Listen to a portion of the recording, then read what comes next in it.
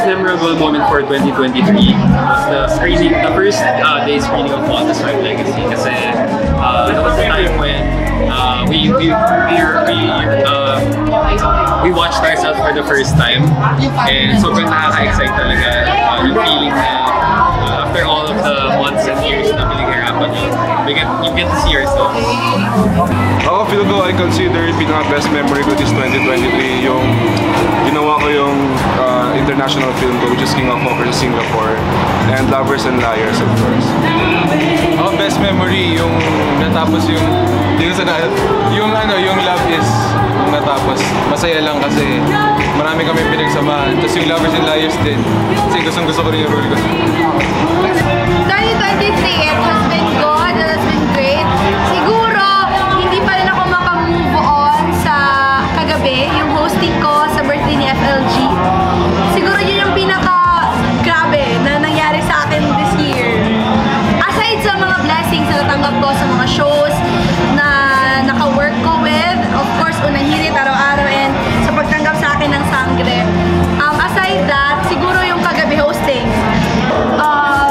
Actually, hanggang ngayon, naghihingi pa ako ng time para mag-isa, pero ngayon nahihirapan pa din pa ako ulit. Siguro po pwede ko sabihin, dalawa. Yung first po is yung concert. Kasi parang, it was my first time to attend concert. And wala yung mom ko, just with my sisters and friends. So, ayun, it was really memorable. Tapos, yung next is yung nag-beach naman kami with my family. Kasi, akala ko hindi na matutuloy yung beach namin. Dahil ako, gusto ko talaga yung dagat and everything. So, yun yung best memory din. Siguro yung best memory ko talaga ngayon 2023 is yung nanalo ako sa The Clash. Isang malaking journey, mahabang journey. Pero, yun, nakuha natin yung champion. So, siguro yun yung pinaka-memorable sa akin na yung 2020. My New Year resolution for 2024 would be, I'd say, eat healthier. Oh, New Year's resolution. Mas maging productive. Every day mas magbigay ng time ng sarili ko. Kasi this year parang sa sobrang dami kong ginagawa, nakalimutan ko sarili ko. So, yun, feel ko yun, mas magbigay ng time for myself and family. Huwag sayangin yung dumadating na opportunity. Kasi minsan, di mo na alam kung dadating pa ba yun.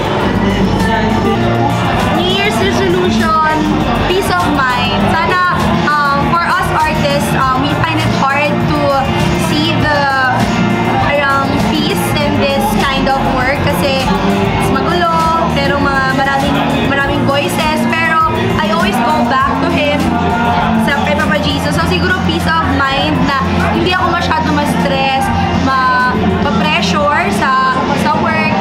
Like, just to do what I really love, and that's being in the show business.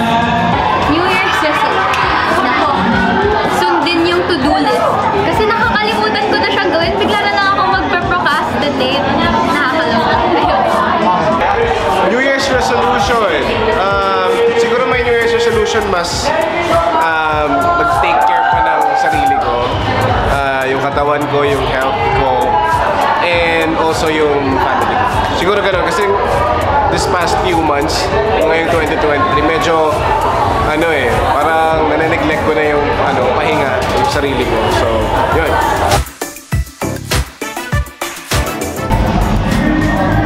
Material things? Okay, material things. I'd say, gusto ko... Ang hirap, wait lang. Probably I'm gonna buy my cat a new house. Cat house, rather. Another watch, another Rolex watch. Ganun din sa kotse. Material thing, Japan. Japan travel, 2024, amen. Siguro ang goal kong mabili ngayon 2024 is sasakyan.